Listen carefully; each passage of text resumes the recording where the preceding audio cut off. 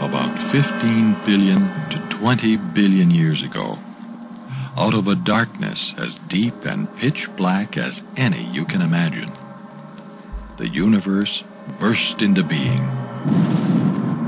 We call this beginning the Big Bang.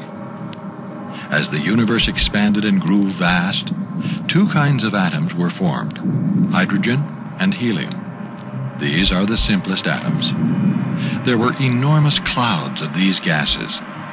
These broke up into larger and smaller fragments.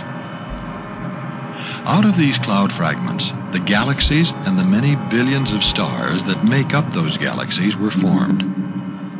In this depiction,